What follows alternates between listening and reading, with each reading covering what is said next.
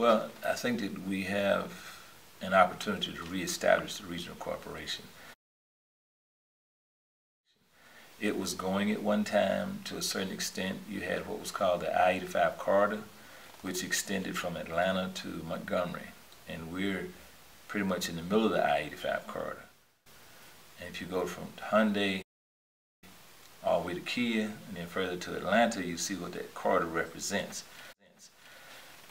We've talked about reestablishing that activity and that planning that was going on at one time, because we had 5 to 6 exits on the I-85 corridor, much more than anyone else. So it's a big opportunity for us here in Tuskegee and Macon County. Also, we're in the river region.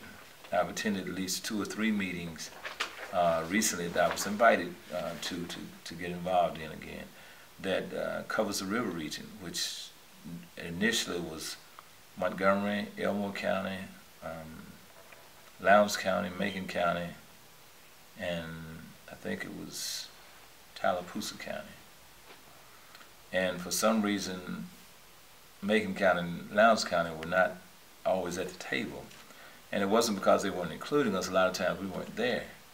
So when you hear people talk of the river region now, they generally will talk about 3 counties. They'll talk about the area where Prattville is, Elmore County. They'll talk about Montgomery County, and they may talk about Tallapoosa County. Well, we want to be re-included in the river region. We're part of that region. So Macon County now will be part of that region again in terms of an active participation. That's regional cooperation, because there's a lot of activity that goes on in the region that we should be a part of, or we could be a part of, especially from the tourism standpoint. I've also talked with representatives and officials from other cities around us, other agencies around us, SCATSI, South Central Alabama Development Commission, which is your major entity that involves federal and state resources being distributed. It's been very supportive. I've gone to 2 of the meetings with them.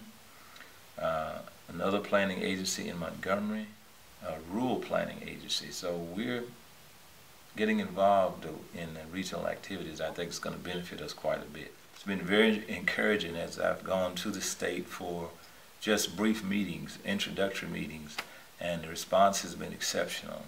They want to assist us here in Tuskegee. They make us aware of resources that are available and opportunities that are available to us. They're helping us with the projects on Exit 38 to developing the infrastructure.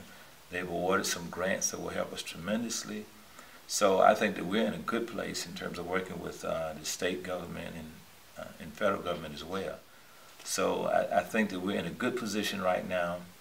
We have some challenges we want to address from ADM, which is the Alabama Department of Environmental Management, and EPA, Environmental Protection Agency at the federal level, that we'll be asking for assistance on as well.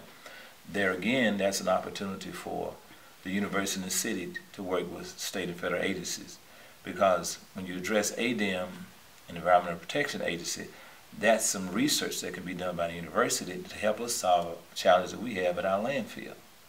So that it works to the benefit of everyone in the community, and it will provide jobs as well. I know that Auburn is open to working with us much more closely than people realize.